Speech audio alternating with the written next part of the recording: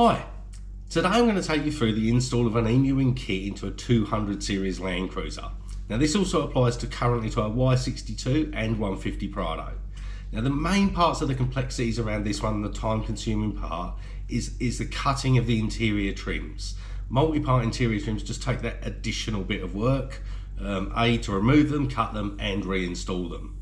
So as you'll see now, we've actually completely cleared the back of this Landcruiser to make life a lot easier for us. So there were full drawer system, cargo barrier, all that's been taken out to allow us to fully remove those interior trims from the back of the car. Now we can work with the lower interior, the big black lower interior trim over the wheel arch still in place, but it is much easier if you can remove it. So we'll start by getting all those trims off. This is a process to get those off. Basically removing the seatbelt mounts, the third row top, this is the second row lower mount. All these actually go through that lower interior trim. So to get that off, we need to get all these undone. There we go, we've got that one out. And now we also need to remove this lower trim. This is second row seats, the lower door trim, because the rear arch trim in the back actually goes underneath this. So just undo that screw, it's 10mm, and just pop it out. We're now ready to start pulling off all that interior trim. Just be careful because it does have to be moved back slightly, and beware there may be wiring connected to the back of it as well. Okay, so out comes that huge piece of trim, and down there you'll see there is some wiring that was detached to the back of that, so just beware if you're removing it. This rear trim here just pops off, and now we've just got to undo this 10mm bolt here to be able to remove the cover over the seat belt. This is like the rear door pillar. So it just pops out at the bottom, and then there's two clips at the top it's got to come over. Once all that's off, we can now remove this very top trim. This is an airbag deployment trim, so it's got clips up there. Now you can remove them, we just cut them, they're no good anymore anyway. Now when removing these windows, be really careful with Stanley knives and stuff. Because of the shape of the body underneath, it's really easy to do paintwork damage. Get in touch with a glazier that has one of these wonderful little tools. Absolutely guaranteed no paint damage, nice and clean and easy. This is why we always encourage people to stick with the glaziers to do these jobs.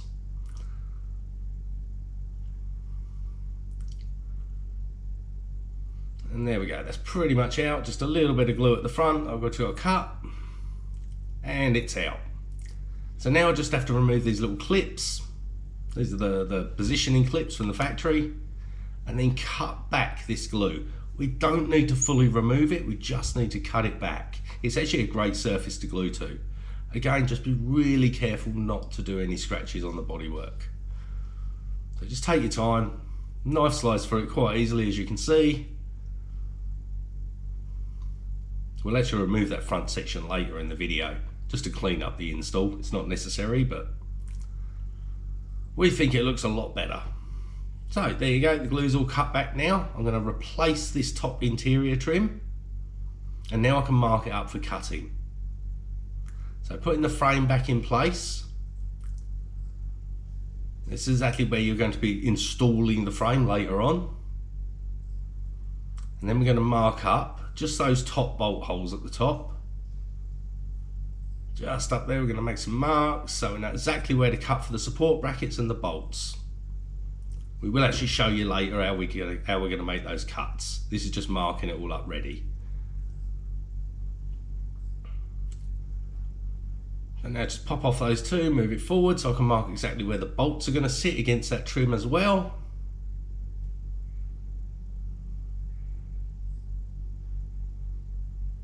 Once we've got those marks, we can remove that trim again.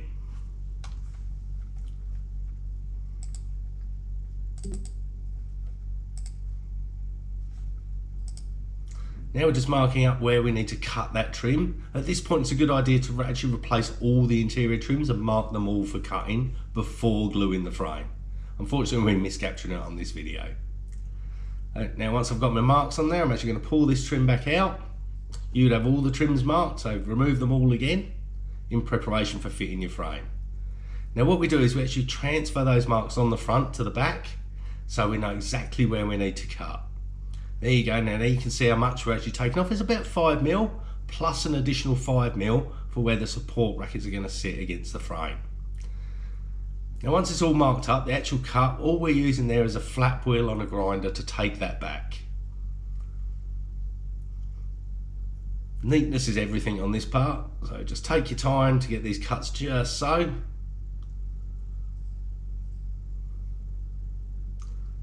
This is the bit that actually takes all the time with this install. Getting all these cuts really nice and removing and reinstalling all these interior trims.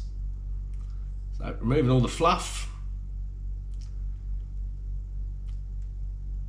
And then we grab just a simple deburring tool just to take that edge back nice and clean.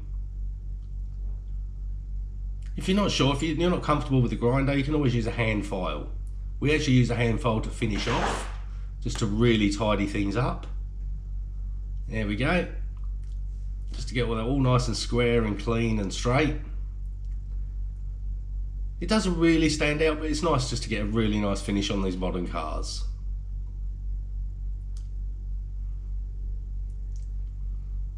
Into the second, where the second support bracket's going to sit. Now the support bracket actually clamps the body, so it actually sits between this trim and the inside of the car body.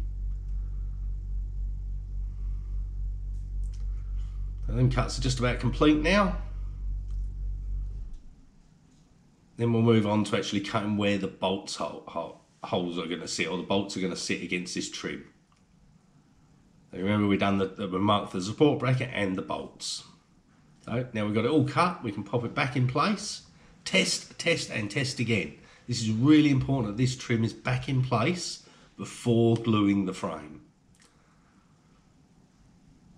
So you can see we're getting the support brackets up behind the body and the frame in front of the body or outside.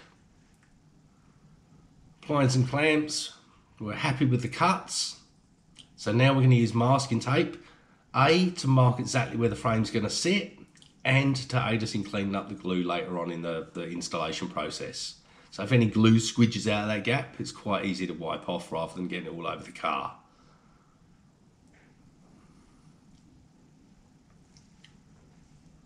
Just going all the way around the window with the masking tape. Once we're done, we can remove the frame.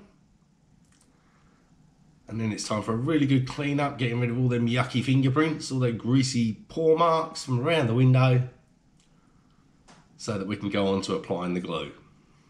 So this is just a simple wax and grease remover. Just anywhere where I might have touched. Just to ensure a really good bond. We're also going to do the back of the frame, make sure that's all nice and clean. And again, nice and free from any of them grubby fingerprints. Now applying glue, approximately a 5mm bead towards the inside edge, increasing that bead to 6-7mm around the corners. You can see there's a lot more room for it to spread around the corners.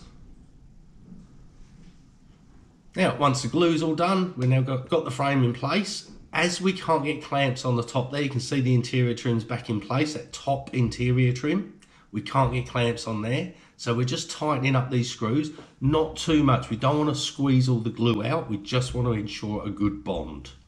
We will tighten them up later in the process. So it's just tightening the frame to the support brackets and pulling it back onto the glue. Now you also want to apply clamps in that top corner, just to pull it right in, and this helps with door placement later on. There's a bit of a view of where we're at to now. Now we can go along and get all the other trims cut and ready for installation. While that glue's all drying off, we can get all this done. It's only a few mil needs to come off. As you can see on this trim, there's a good trick there. We're actually only going back to the foam. So that piece of foam that's stuck on the inside there, that's all we're trimming off of that trim. Again, clean it up with a deburring tool, and just to make sure that cuts nice and straight. We can finish up with a file, but we actually got this quite good with the grinder. Again, just using a flap wheel. There's not enough material to take off to make it worth trying with a actual cutting disc. be very careful because these are a very aggressive flap wheel and can easily damage the panel. We can easily go too far. So 24 hours later, the glue's now dry or cured enough for us to continue, not fully dry. And now we can start attaching the hinges. There's not a lot of room to work with on these 200s. So we start with the 2 front bolts first. Just pop them through the hinges. Get the M4 nylocks on the back.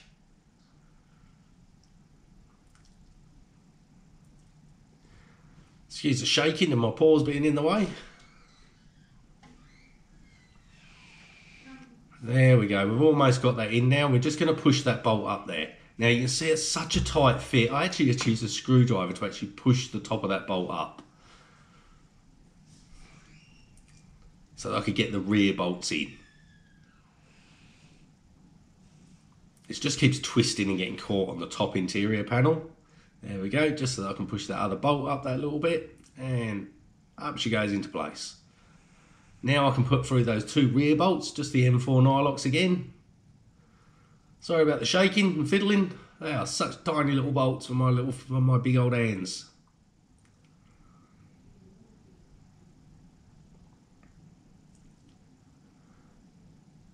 There we go. Now we've got the 4 bolts in on the hinge. We can move to the back hinge. Same process again. 2 bolts through. Into the front of the hinge. There's a bit more room towards the back of that bracket.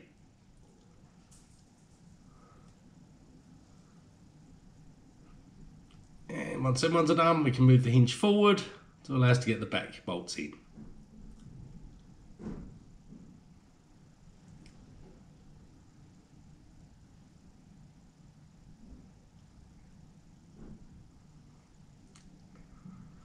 Pretty fiddly getting in that little space, but there we have it. Moving the hinge back up into place. Now when placing these hinges, generally go for about an 8mm. Keep the hinge protruded about 8mm from the frame. Now we can tighten up those support bracket bolts.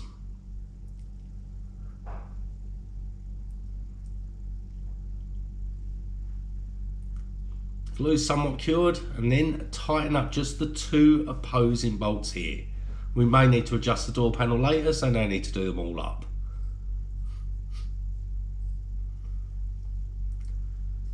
Now, once I've got the door panel in there, I'm just using the handles to hold that in place. So sit the door panel over the frame, close the handles off, and it will hold itself in place while you get those pan heads in.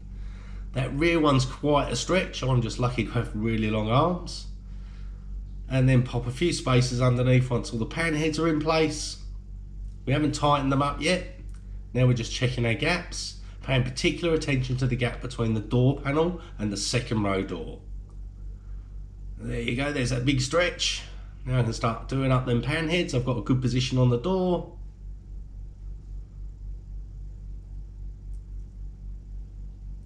We actually had this car for 3 days, so we've put the cargo barrier back in on the second day and refitted the drawers and interior trims, as you can see. Now we're just going to get the other pan heads done up. As I've got the crash barrier back in, I couldn't reach this one with it all closed up, but the other 2 are holding the door position while I get these 2 done up. Also try to get a straight line along those pan heads. That one's not quite there, just got to adjust it a little tiny bit. There we go, now we've got a straight line across the 4 pan heads. And now I notice that that door's sitting proud at the front edge there. So I do need to now adjust the depth of that door. We can do that just by undoing the M4, the 2 opposing M4 bolts.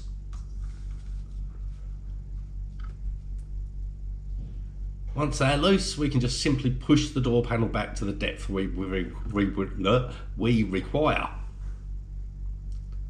There we go. However, by doing that, it's actually lowered the door slightly, so now I need to just loosen off my pan heads, reinsert my spacer, double check my gaps, especially that door. I'm just using the handle to hold the panel shut for me. And now I can tighten up that pan head again. Checking clearances, tightening up the other pan head.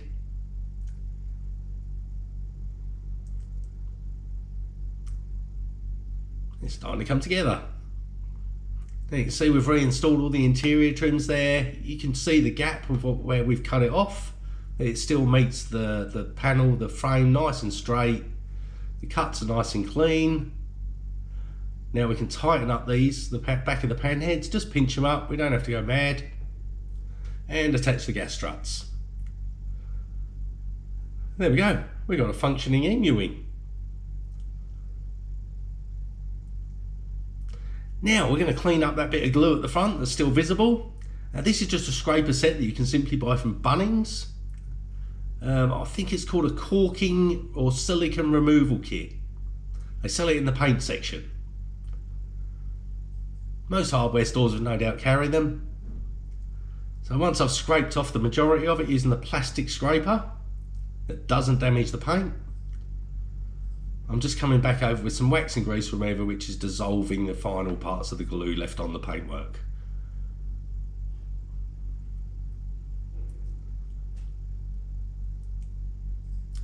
It just gives it a really nice finish. This isn't essential or necessary part of the installation. It just really cleans up the final installed product. Bit of elbow grease, 30 minutes or so, and it's all off. This isn't necessary on the Y62 and 150 because our frame actually covers that as well.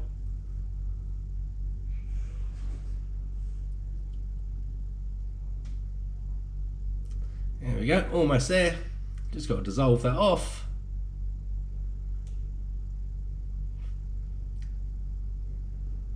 And look at that finish. And now I'm just going to tighten up these two height adjustment screws on the hinges. Just a matter of course, we do these up. This just limits the height the hinge can actually be open to. Now, sorry about the light, my big head's in the way. Now with the chalk pen, I'm just going to mark where the door panel sits in relation to the frame. You'll see in a second when I finally move my head. There we go. Now you can see the marks I've made around the door panel. This allows me to place the rubber shortly.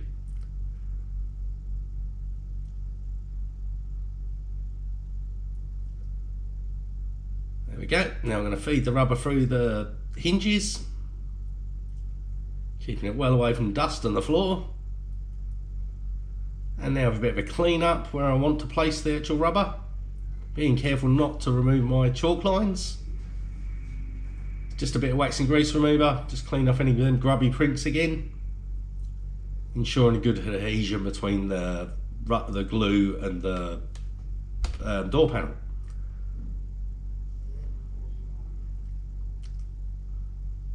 Okay, starting at the bottom centre and just following outside of my chalk marks. Now when you get to the top of the panel, you actually want to really tighten up on those chalk marks. We want this rubber as close to the hinge as possible at the top to prevent rolling. I'm actually sticking it exactly where the faceplate meets the door panel. I'll also make it a little bit high between the two hinges, just a millimetre or so, just to improve water runoff. Continuing around, spaced out slightly more from my chalk marks, and coming back to meet in the centre. Now when I cut this off, I just overcut it by a few mil, 2-3 millimetres, and then tuck it back under. This gives us a really good meet point. Then coming in with a roller, ensure all the air bubbles are out from underneath that glue, that tape, make sure we're getting a good bond to the door panel.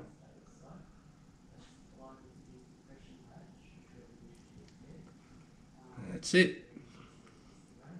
Now I've cleaned up all my chalk marks.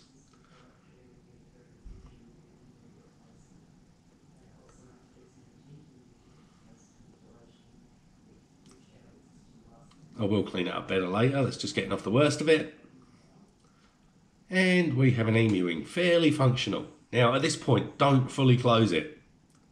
What we want to do is tuck that rubber up Initially, as the glue hasn't fully adhered, we need to ensure that that rubber hasn't rolled.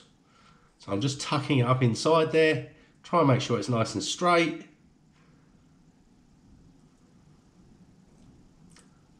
That's it, not moving it at all, it's still stuck to the door.